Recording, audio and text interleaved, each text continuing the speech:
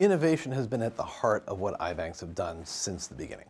It is well documented that the collaboration between ophthalmologists and iBanks has driven the advancement and innovation of iBanking services for the last many decades. We've seen huge changes over the last 20 years in terms of how we are providing tissue and transplanting patients so that we can provide more precise and individualized care and treatment for patients with various corneal abnormalities. I can tell you that when we sit around the table and talk about what's next for Florida Lions Eye Bank, we're talking about innovation, we're talking about new technologies. So if we don't innovate, we're done, because that's the way we make things better, is by innovation. And we need partners to innovate. We can't do it ourselves. For example, we offer a DSEC in an EndoGlide. We were the first to do that. Almost 8 years ago, we worked with Dr. Catherine Colby. Back in around 2012, I saw a tiny little blurb in one of the trade journals about some work that the Lions Eye Bank in Tampa had done regarding tissue preloaded. It made a lot of intrinsic sense to me that people whose job it is to process tissue were going to be just much better at manipulating it and putting it in an inserter than even the most busy endothelial keratoplasty surgeon was going to be. You may do 4, 5, 6, maybe 10 a month, where we can do 15, 20, as many as 30 a day. So I called Jason Woody and I said, this is really amazing and I would like to be involved in testing it in people. And so now we are fast forwarding 5 years, we're planning World Cornea 2020, and of course, preloaded tissue is the best way to go.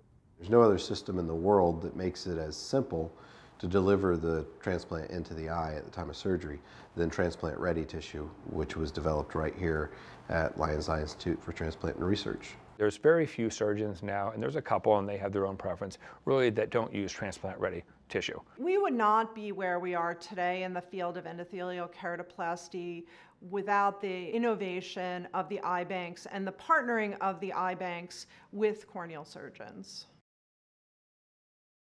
Florida Lions Eye Bank relies on processing fees that we receive from corneal tissue to fund all of our programs. What that means is that any excess funds that are available to us at the end of the year are the funds that we use to support research, are the funds that we use to support innovation. They not only are able to provide with funding for the projects, but they also have the expertise, the know-how that it's really helpful for many of our projects, and I see that on every day. We have a research going on right now using light therapy with a certain chemical that's not an antibiotic.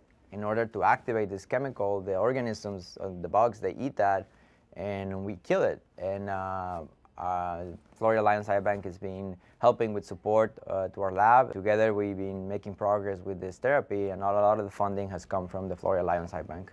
So all of the funds that come into the eye bank go back into programming, go back into community service, and go back to helping patients. And that's the way it is for all nonprofit eye banks.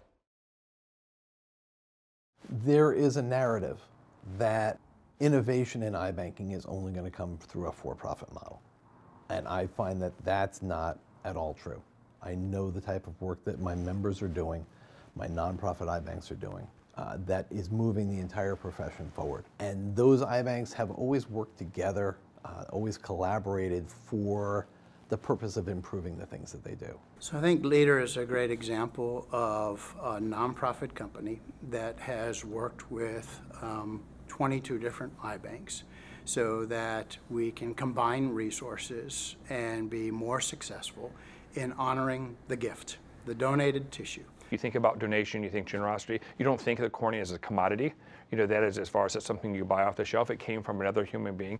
Tissue banking, eye banking, organ banking has always been an open model. And quite frankly, medicine in general has always been an open model. Whenever a surgeon comes up with a new technique, they publish it in a peer-reviewed journal. They don't get paid for publishing that. They might get paid if they invent a new instrument because they have a royalty off of people buying that instrument, but never is it restricted from being used by the rest of the medical community.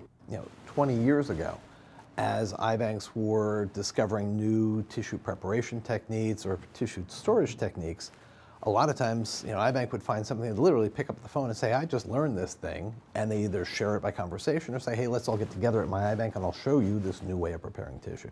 It's like having a good joke, we don't feel good if we don't tell someone that funny story. Otherwise, we keep it to ourselves. It doesn't have any value. Same thing with innovation and teaching. And I think doctors like that. If we have something we think works better, we want to write about it. We want to publish it. We want to tell our friends. I really think in a for-profit model, you're not going to have that access, because everything is going to be done behind closed doors. Because you can't let anybody know what you're innovating until you're ready to release it to the public, because what if somebody runs with your idea? I think that the nonprofit iBanks need to start talking about what they have brought in terms of innovation and evolution to the field.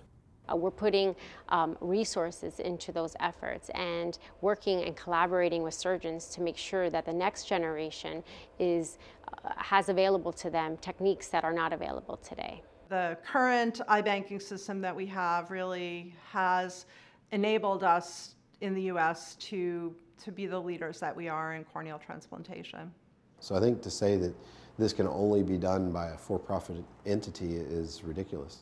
Yeah, at the end of the day, it's not corporations, it's not buildings, it's not entities, it's individuals that make all the improvements, the innovations that we see. It's an individual that does that.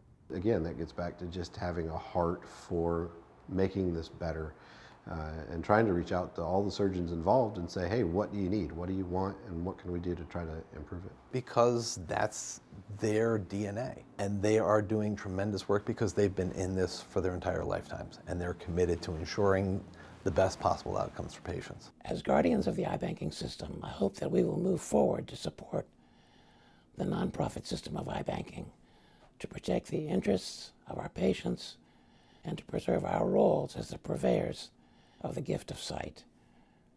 Thank you.